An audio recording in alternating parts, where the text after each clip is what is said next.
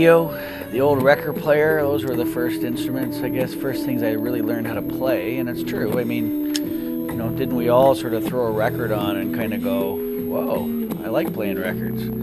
I like playing the radio. And then from there, I think, you know, growing up just on the other side of the river from Detroit in the early and mid to late 60s, you know, there was a plethora of great music coming out of Detroit, Motown, and with stations like CKOW where you really got a great smattering of the cheesiest to the greatest artistic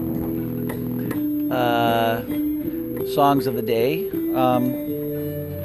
You know, so I think I fell in love with radio and the beauty of the mystery behind the airwaves far longer before I really gravitated towards instruments. But I'd probably say that my biggest, or the first influence was certainly my brothers, because you know, there were instruments around the house. Everyone, I'm the youngest of 5 kids, you know, everyone received music lessons except myself, and I'm strangely enough the only one that ever pursued music as a career. And I imagine maybe those instruments hanging around the house is really what was the impetus behind perhaps what I'm doing now.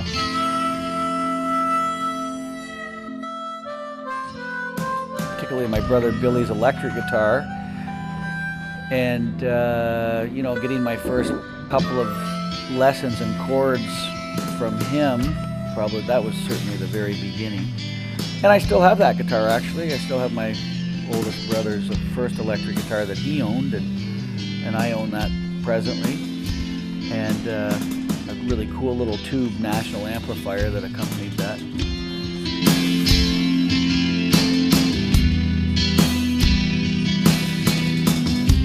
Ground control to Major Tom. Ground control to Major Tom. Take your protein pills and put your helmet on. I basically did end up pursuing it on my own, because as much as I hate to say that because probably my older brother will watch this sometime, but he lost patience with me rather quickly in terms of teaching me guitar. And I can actually remember almost the day and the words that he spoke to me when he finally had had enough in terms of trying to show me chords and being frustrated with me in terms of not being able to perhaps finger it properly.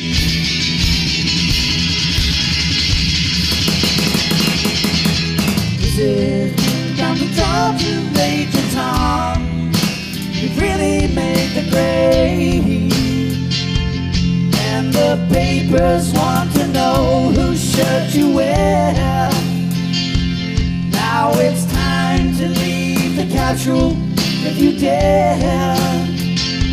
From then on, I think I sort of inherently knew that I was going to be on my own from here on out. So I really did pursue and learn by ear, and quickly discovered that in my teen years that I did have a pretty decent ear in terms of picking up a guitar and putting on a record and quickly figuring out not only the key that the song was in, but the chord changes as well. So that certainly has helped. The moon, planet Earth is blue, and there's nothing I can do.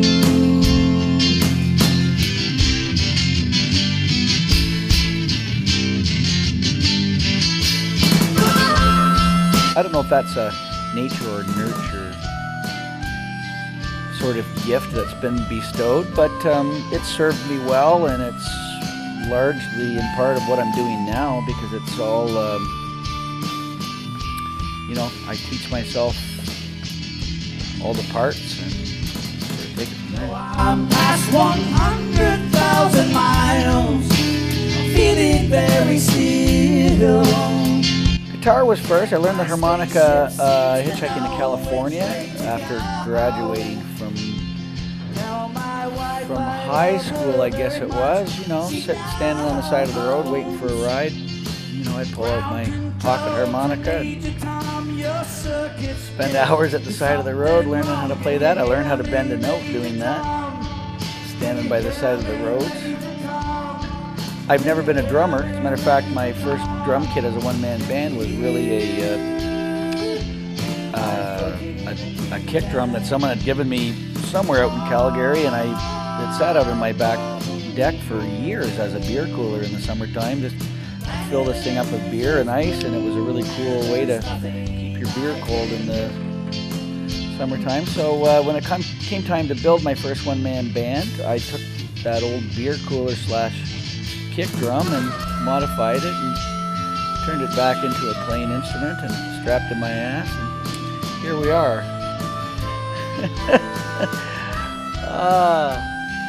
And along the way, I've also learned how to play the fiddle a little bit and the banjo, you know, dabbling in. I have a couple of accordions at home that I play one or two songs on. And instruments are just fascinating, aren't they?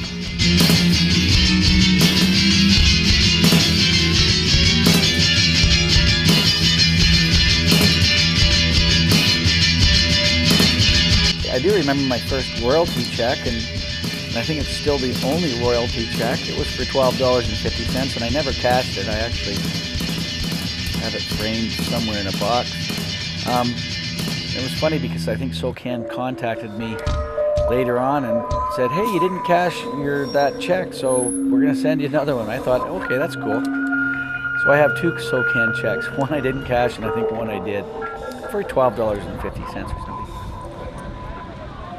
Thank you. That goes out to Chris Hadfield, our parade marshal. When I'm traveling, I listen to a lot of jazz in the Bandaloni, from one place to the next. I listen to a lot of NPR when I'm driving, and I listen to a lot of silence and wind through the windows. Quite often I just like the silence of the universe is very appealing.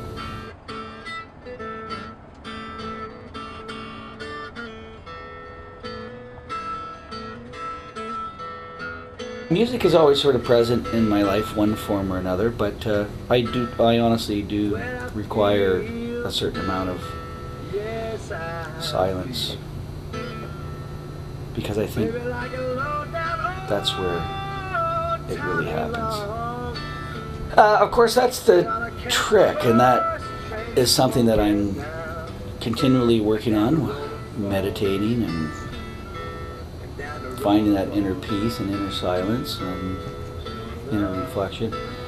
Can I turn it off? Well, I'm getting better at it, but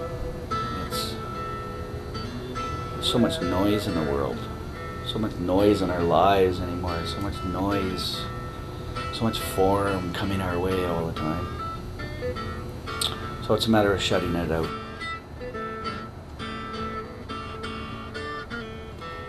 Well, I'm never satisfied with where I am, so I'm always trying to push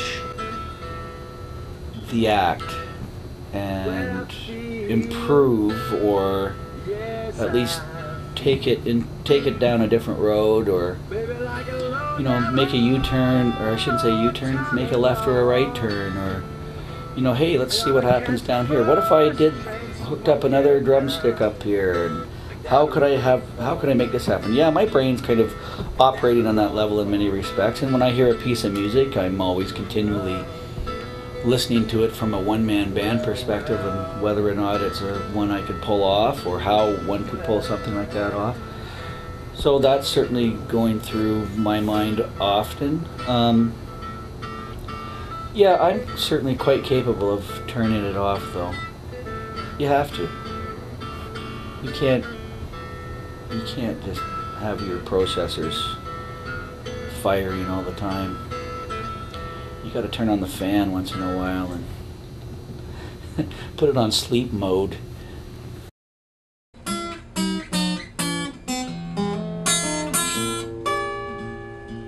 Ever since getting out of high school, I think my philosophy had always been not to take any jobs or work that I didn't love or appreciate. So I've always in one respect or another worked in audio, whether it be selling mid and high-end audio equipment, I've worked, sound stages as a technician and at various festivals around Alberta. Having a visual art background, that was always a big proponent. So for me, the whole one-man band thing is kind of a culmination of visual art, music. I still get to work with my hands and construct all the equipment. I'm working with audio. Even the sales comes into play here. I guess you have to build it, play it, and sell it. That's kind of the 3 key ingredients to, I think, a successful one-man band. Probably any band for that matter. So you're wearing all the hats? Wearing all the hats. I'm my own groupie most nights. So we just walked up on you. It's like amazing. I can't believe. I know I'm a musician too. Are you? Oh, but I can't believe how hard this must be to do. I can't even imagine trying to do. That, especially coming from musicians. Oh yeah. I mean, to do all this together.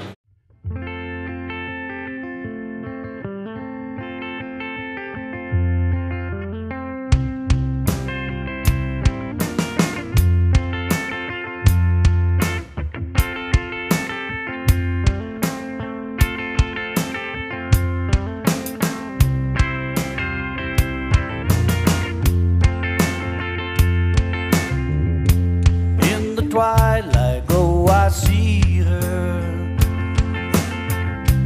blue eyes crying in the rain.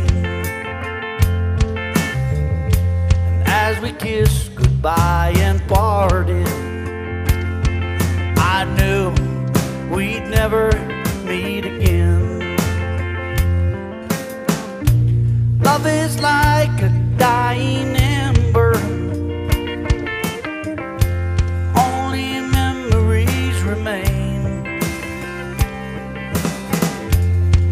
the ages I remember,